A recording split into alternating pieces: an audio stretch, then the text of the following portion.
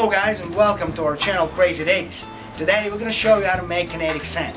For the past couple of days, Bob and I was trying to make a kinetic sand.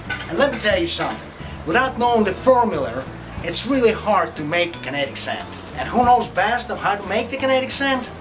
Chinese. But of course, we've created 3 ways of how to make the kinetic sand from the stuff that was freely laying around our house. Stuff like chewing gum, glue, cornstarch, water and sand, of course. Some easy stuff to get, okay? We're also decided to paint our sand in 3 different colors for you to better understand. Yellow, blue, and red. So, check it out.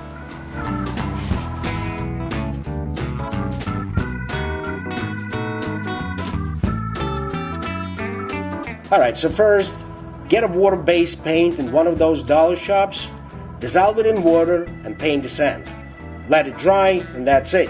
I mean, there's no rocket science here. Just paint the sand, okay?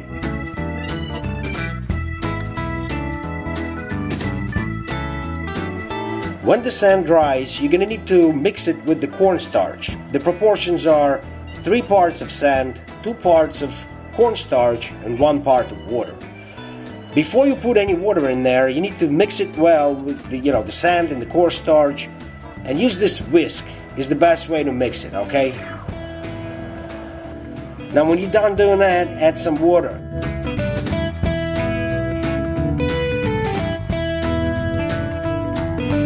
Now, in my opinion, this is the closest kinetic sand to the original, okay? I mean, it holds the shape.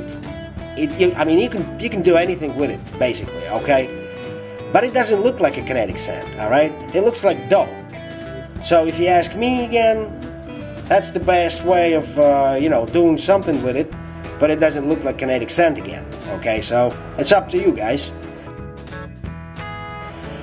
Now the next way to make the kinetic sand is to mix sand with this stuff. This stuff is a clear water-based glue mixed with boric alcohol. I don't know, we got that from the local pharmacy. You can search that on the internet or get it in the pharmacy. It's easy, okay? Mix that together before you mix it with the sand. It looks like a slime, okay? So mix that slime with the sand, mix it well, and this is what you got.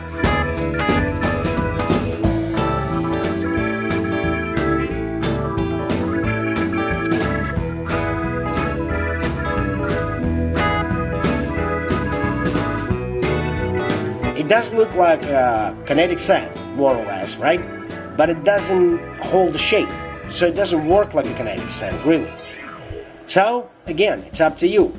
I mean, it holds the shape for a little bit, then it falls apart, okay? But again, it looks like a kinetic sand, all right?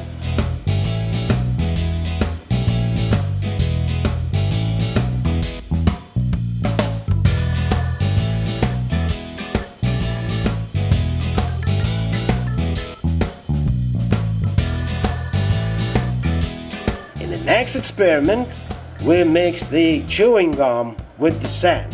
And to do that, we soak that chewing gum in warm water first and start mixing it. Let me tell you, it's hard, alright? You need to mix it like a dough, mixing in the sand, alright? Put some more sand, mix it more.